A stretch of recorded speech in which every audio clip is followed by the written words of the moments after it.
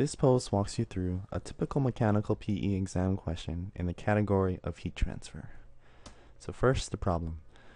A counterflow heat exchanger has 5,000 CFM of air entering the coil at 40 degrees Fahrenheit.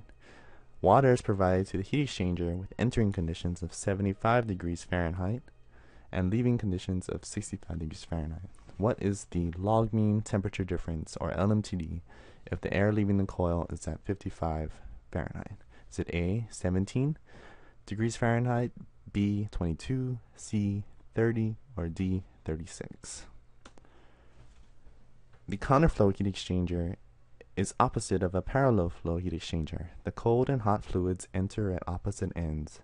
So the figure shown here shows the counterflow heat exchanger, and notice the directional arrows. In heat exchangers that do not have a phase change, heat is transferred from the hot fluid to the cold fluid through the temperature difference between the cold and hot. However, in a heat exchanger, as shown in this figure, the temperature difference between the cold and hot fluids is not always constant and depends on the location in the heat exchanger.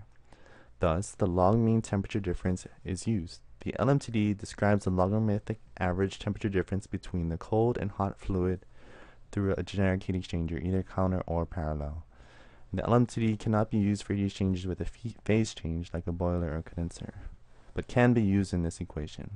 The equation for LMTD is shown on this figure, where LMTD is equal to delta TA minus delta TB all over the natural log of delta TA over delta TB. Delta TA is the difference in the temperature at the A side, also shown as the difference between T hot out minus T cold in. Delta TB is the difference in temperature at the B side, or T hot in minus T cold out. Let's put it all together and solve for our LMTD. We plug in the delta TA value of 25 degrees Fahrenheit shown here, and the delta TB value of 20 degrees Fahrenheit that was found by the temperature differences that were previously identified. Inserting it into the LMTD equation, we get an LMTD of 22.4. So our correct answer is B.